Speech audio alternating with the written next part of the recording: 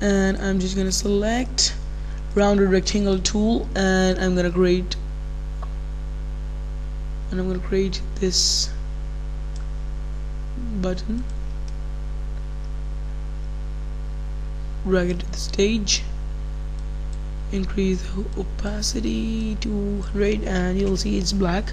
Now I want to make it to some gray. I'm gonna go to the blending options, again gradient, and give it gray, and then gray.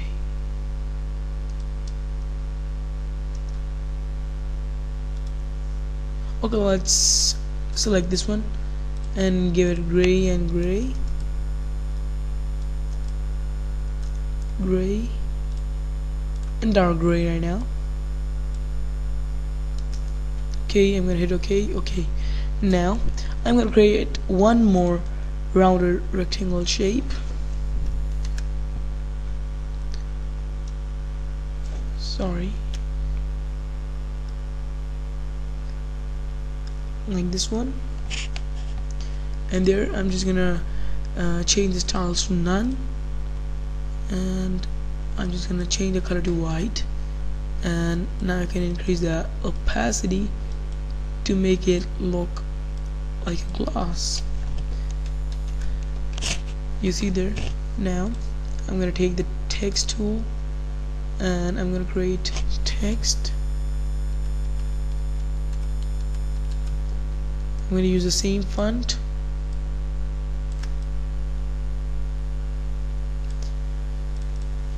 Pretty good there.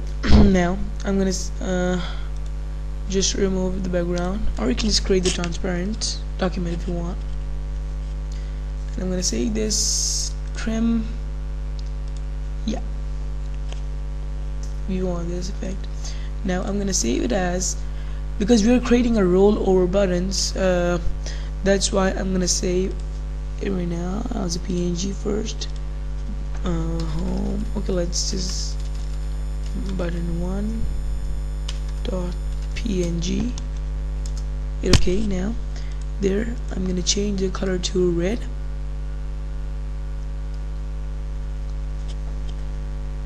Gradient overlay, and I'll just change the color to red. First the maroon color, then the red color. So our font is not going to move, our button will be in the same size, so it will look pretty good when the cursor will come on it. Getting PNG, and just name this button2 dot PNG.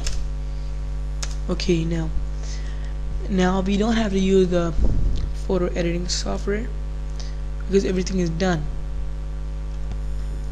Now I'm gonna go in Adobe Dreamweaver, and I'm gonna select site, new site from the top menu, new site, and I'm gonna name this